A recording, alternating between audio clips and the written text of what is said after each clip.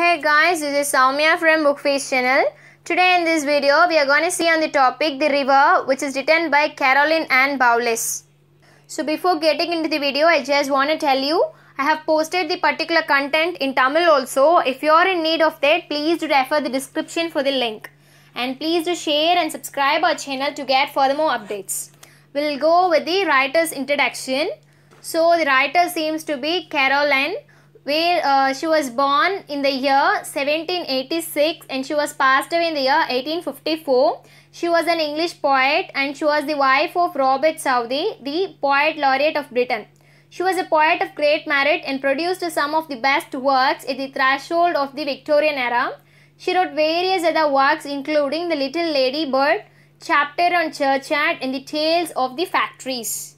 So before getting into the video, we just want to remember some of the points that adds more meaning to the poem.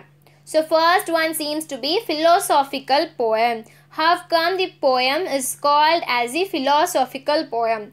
Because it talks about the philosophy. And second, it compares river to the innocent child at play, later to the youth and later to the mortal prime and later to the eternity. And third, epithet, imagery, rhyme scheme, alliteration, simile, anaphora and repetition. So these are the poetic devices that are seen in this poem. So to get the clear understanding of the poetic devices, we have posted a video on poetic devices in our channel. So I have shared the link in the description. Please do refer that and please do watch. Hope it will be really benefited for you. And epithet. So when you add more meaning to the noun, when you qualify the noun, it is known as epithet. Here the noun is the river, where the river takes up the adjectives little, swelling, brimming and headlong. And imagery. So what is imagery? Image. When you read something, automatically your mind comes up with the image of what you read. If so, that is imagery. Here you can see the imageries: yellow pebbles dashed into the sea, rose banks, brawling, leaping, dancing. We'll get into the video. Stanza 1. River, river, little river, bright you sparkle on your waves, over the yellow pebble dancing through flowers and foliage glancing, like a child at play. So, river, river. The river is very little and here the poet starts with the exclamation. River, river, little river. Bright you sparkle on your way. So when you go through, you start sparkling because of the sunlight. Over the yellow pebbles dancing. So where does you go? By crossing over the yellow pebbles and you go dancing.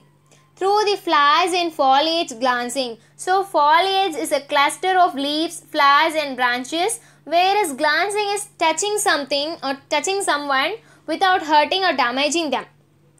So, you go through the flowers and the branches, leaves by touching them like a little child at the play. How come a little child play like that? You move by using your obstacles.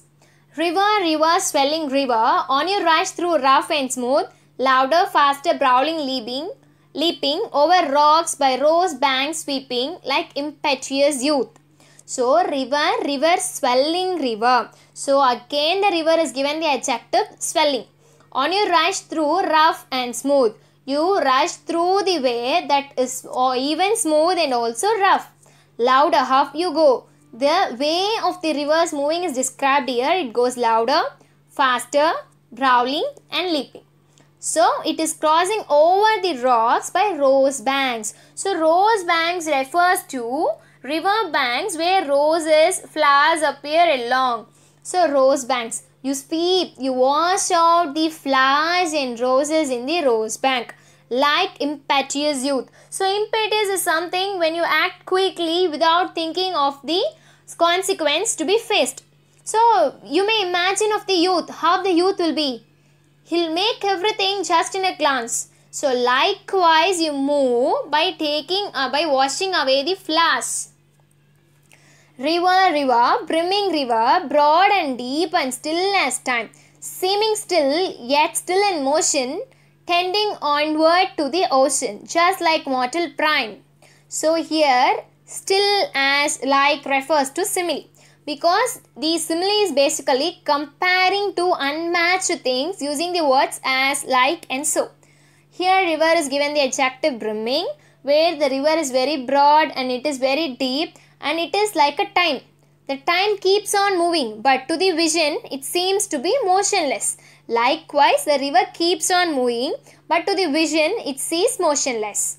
Seeing still, yet still in motion. Seeming still. So still you are moving and still you are in motion, tending onward towards to the ocean. So the river is moving towards the ocean, just like mortal prime. How come the mortal prime move? Likewise you are moving.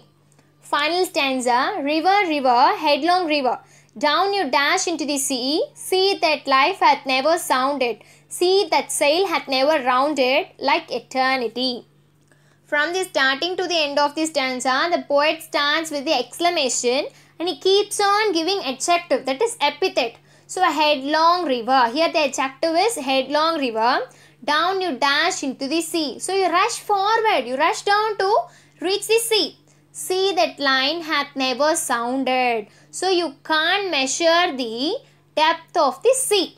Sea that sail hath never rounded. So the ship, there may not be even a single ship to say that it has came round all over the sea. It is not possible. So again and again sea stresses the concept about river.